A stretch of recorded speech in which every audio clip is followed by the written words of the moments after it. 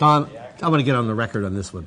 I think the climate warming alarmists are so far off base that they're a greater risk than the Democrats and Republicans spenders in Congress.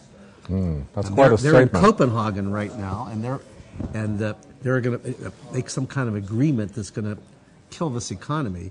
And on top of that, the EPA, as I understand it, just issued new regulations based on this theory about climate warming over which human beings have very little or no control.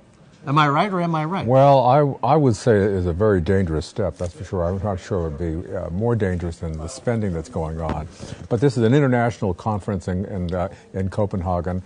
And, you know, there's several scandals that are going on here. Number one, the Democrats trying to push the whole global warming bill through the Senate, where it is stuck. And I don't believe that's going to get out, certainly not this year, and probably not next year, because Democrats are not going to vote for regulations and taxes on fossil fuels, oil, coal, that drive those Midwestern and Democratic economies that are run by Democratic state legislatures. Does what to them? Drives them into the ground. It drives them into the ground, yeah. And the other thing, the scandal, of course, is these emails that somebody has leaked over a number of weeks now. This has been building. The major media has really ignored this story. But these are the global warming people.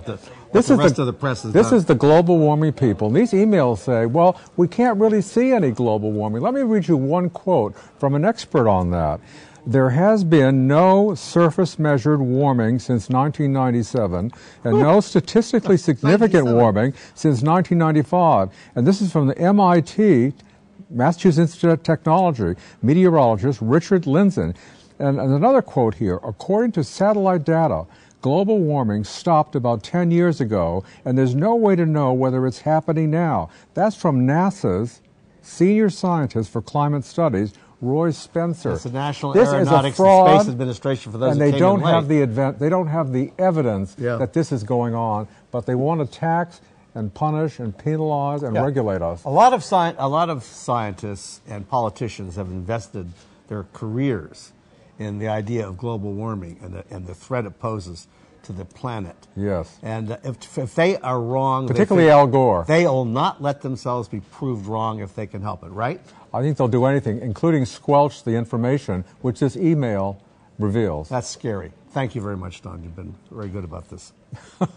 Keep warm.